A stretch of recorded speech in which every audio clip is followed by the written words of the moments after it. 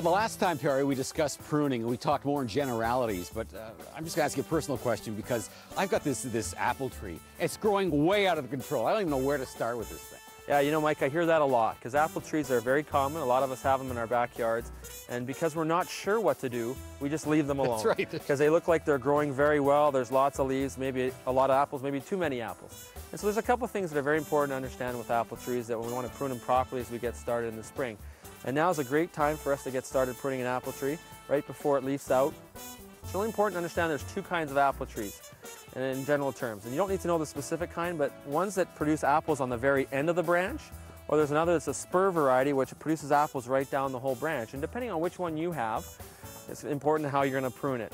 So maybe you have pictures from last year, if you recall what kind of apple tree you have. If you have the kind that produces them on the end of the branch, if you have long shoots that look like fast new growth, fast growth is weak growth, and we're going to want to prune those off or prune them back about 2/3.